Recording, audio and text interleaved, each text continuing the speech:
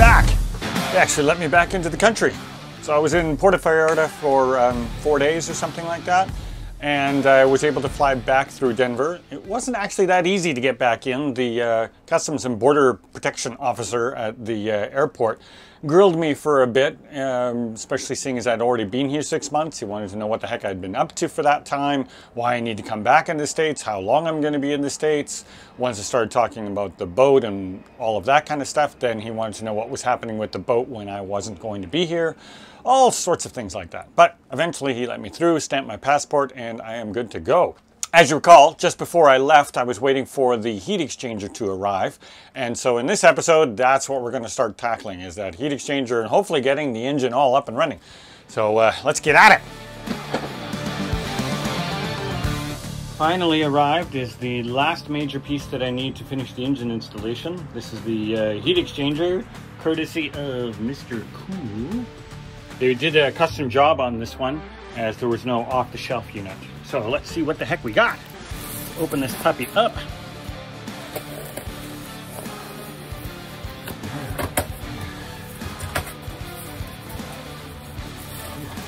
packing.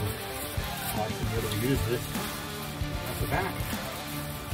But let's get the, ooh, shiny, pretty.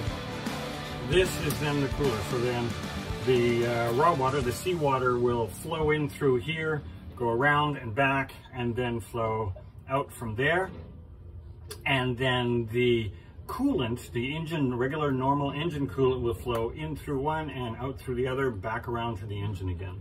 And then conveniently, these end caps actually come off. So for servicing, the one previously, they were welded on. So if I lost a piece of the impeller, for example, I would have to open these up in order to check to see if any of the pieces were in here. So this one is actually serviceable, which is awesome. Thanks, guys. I had Thomas Marine make me a new alternator bracket. This is the old one, and you can see if I hold that up, that it's going to be way too short. So the new one matches that same arc and gives me more than enough room that I can tension the belt with that. So at a local auto parts store, I was able to take some of the old preformed parts, and I was able to match them up with who knows what vehicle that comes from, but that's all that matters. I just handed him the old stuff, and he found something that was close enough, I mean, same diameter, and then I'm just going to have to trim this end off. Unfortunately, I have not been successful in getting the right length of fan belt, but that shouldn't be too hard. I just have to do a better job of measuring it in the first place.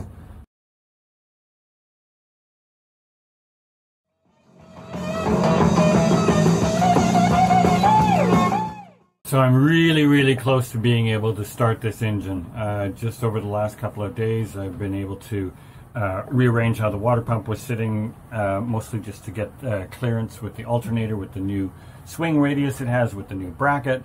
I have the heat exchanger installed. I have the transmission cooler installed. I did an oil change on the transmission itself. I've hooked up all the hoses, everything that goes all around the engine. You can see the new radiator hose going all across from the header tank down through the heat exchanger, back up that flex hose through that pipe and then back again. All of that is ready to go. Unfortunately, I'm waiting for 2 holes to be drilled into the lever for the throttle and the engine cutoff cable.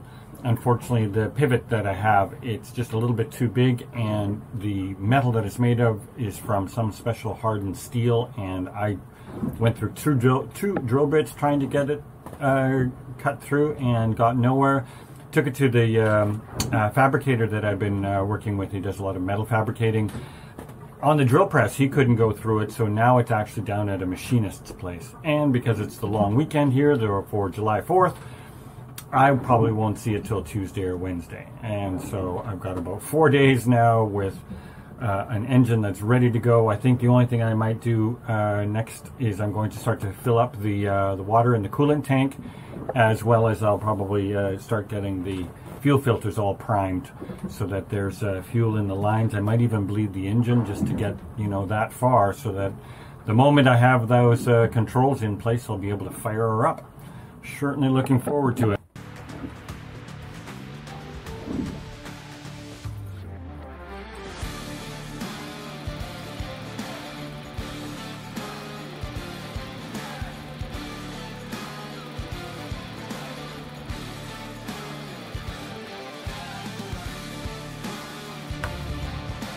gonna see if I can bleed the engine a bit. I already did this once, but I just want to be extra sure. There we go.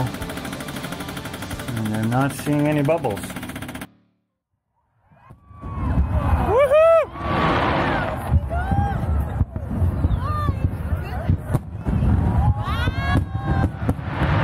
I had friends over to the boat on July 4th, and we had a front row seat for some amazing fireworks. There were 5 different barges along the bay where they were launching fireworks from, and conveniently, one of them was right in front of us, maybe only a few hundred meters away. It was totally awesome.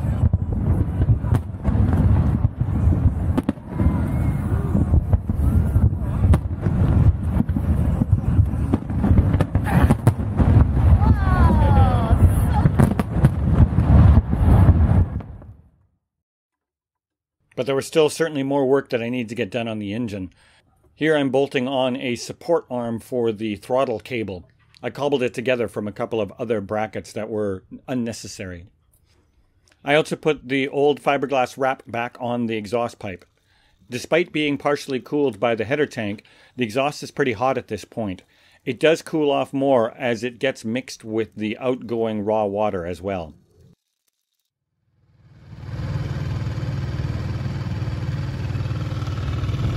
Few really nice race boats here. I think they're getting ready for Transpac, but I'm not sure. That would be a Trans-Pacific race going from LA to Hawaii.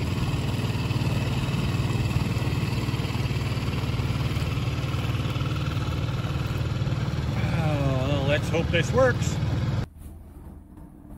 These are the 2 pieces in question that I was having the last little bit of problems with. This one is the lever that controls the throttle position, and this is the one for the fuel cutoff, and it's controlled by these cables. The problem was that at the end of the cables there are these little pivots, but the holes that were on these did not fit. And I tried drilling them out to get them to fit. I actually first looked to see if I could get new pivots.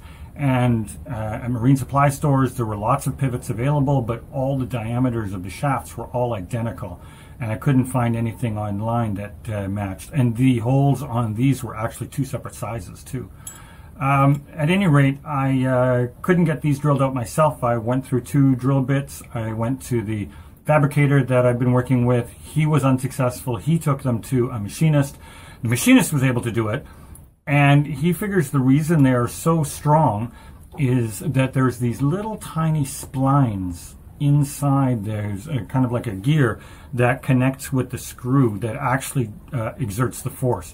So I guess they wanted to make sure that these definitely did not wear out, because they are very, very small little things. So, but anyways, time to get them installed, and hopefully that's the last piece of the puzzle.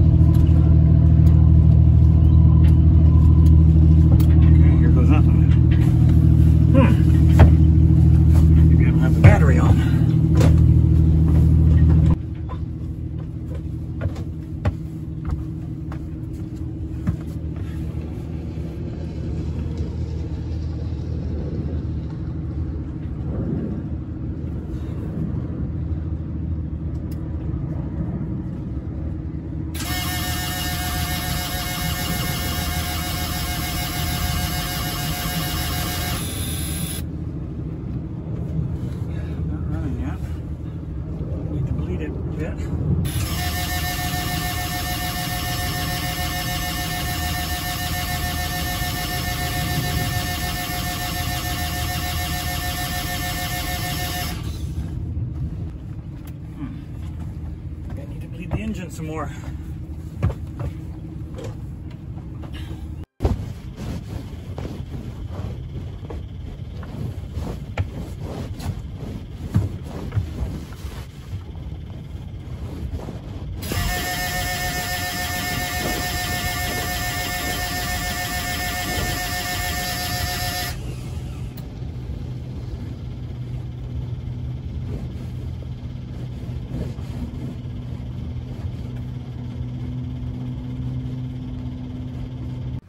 Not 100% sure why it didn't start yet, but one of the things I'm going to try is on this new fuel injection pump, there's the cutoff here, so this would turn the fuel off when you want to turn the engine off.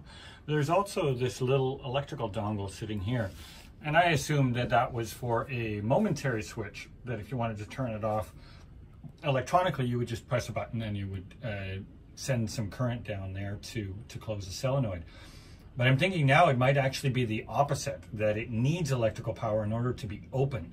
So I've just quickly run a wire, just a little 12-volt wire to that unit. And then if the engine starts now, then what I'll do is I'll connect that wire and that little dongle actually straight to the ignition switch. So whenever I just turn off the ignition, the engine would automatically shut off, which would be fab if that was the case. Okay, so now that I've bled the engine several times, checked the fuel from the injectors and all of that, I'm gonna try this again.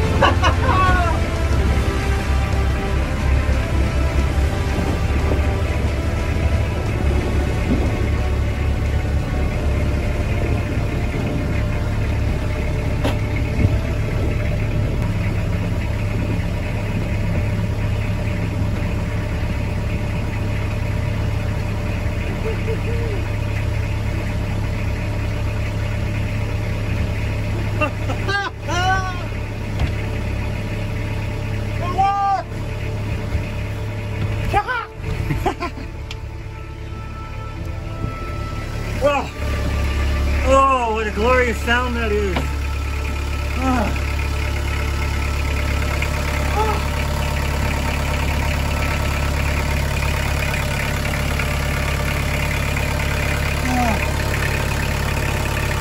After 7 months, it finally works.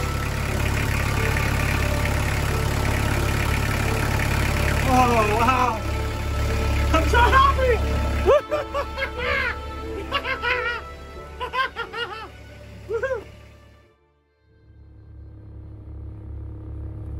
So now with a running engine, I was itching to go out and actually drive around. So the next calm morning, I unhooked the mooring line and set off for a little burn around the block.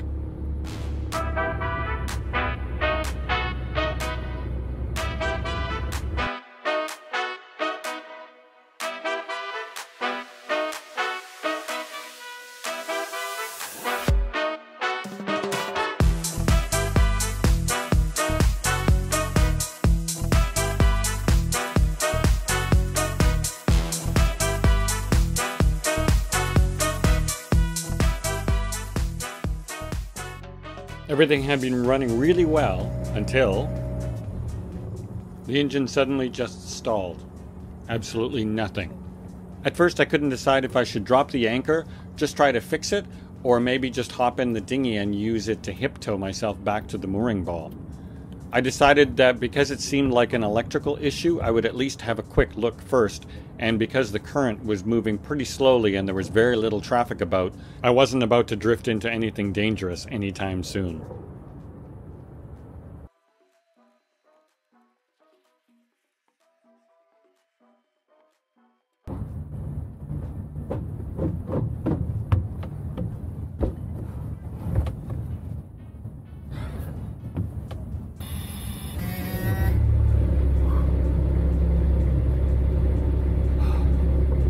Well, I'm glad I know this engine. Holy shit. I probably should have dropped an anchor, but a wire had come off the engine, and it was the main power wire leading up to the ignition here. So I definitely have to fix that. It rattled loose. Oh. I'm pretty nervous. But at least there was a small problem. And I could tell by the way it just shut off instantly that it was an electrical issue. Like if it was the fuel being starved, like a clogged fuel line or something like that, it would kind of, you know, know, stumble and stutter as it was slowly running out of fuel. But this was instant.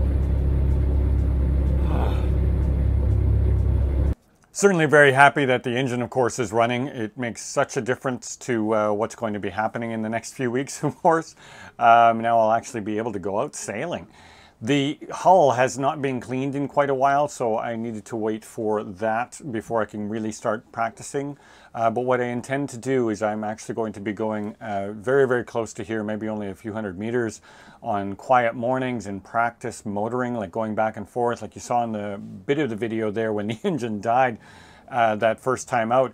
I'll be doing a lot of that, doing figure eights backwards and all sorts of things just in order to get used to how this boat behaves, how long it takes to slow down, and then practice docking, all of those kind of skills, as well, of course, as soon as the wind picks up, sailing. I'm even thinking of heading off to Mission Bay, just a little bit further north of here, just for a short excursion, and I might then go further and further afield as I get more and more confident with the boat. But yeah, so happy!